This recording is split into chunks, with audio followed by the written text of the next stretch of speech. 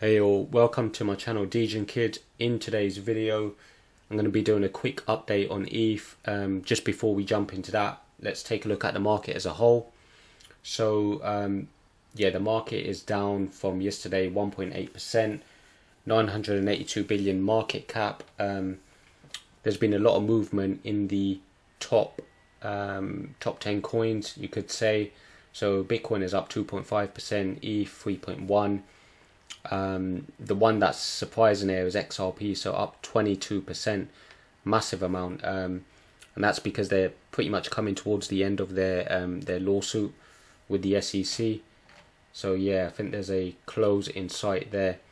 But in today's video, we're going to be looking at ETH. So ETH currently trading at $1,326, and if we take a look at the charts, so we can see here.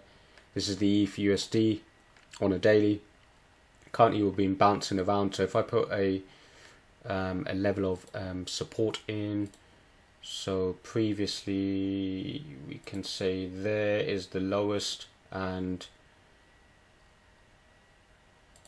pretty much up there as well. So if I put in another level of resistance up there, so so basically so ETH currently is on an upwards momentum. So we've got a green candle there for the daily, and yesterday we were on a downward trajectory. So we pretty much hit 1.2. Since then we're pretty much recovering slightly, and if I just pull in a parallel channel, so we can just see how the trade is going. So we seem to be kind of trading within these channels at the moment. So you can see we bounced around. So we hit a level of support. We bounced up to resistance, support again, up, and then pretty much bounced up again to that level and came back all the way down.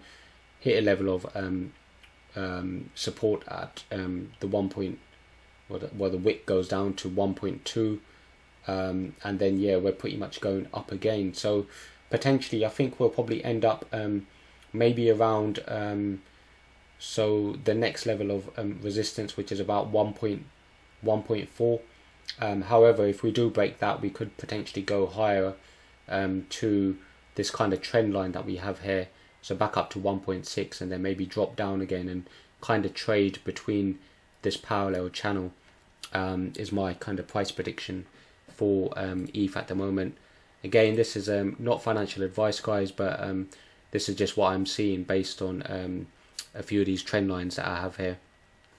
Anyways, guys, give me your thoughts on ETH and comment down below. Hit that like, hit that subscribe, and I will catch you in the next video.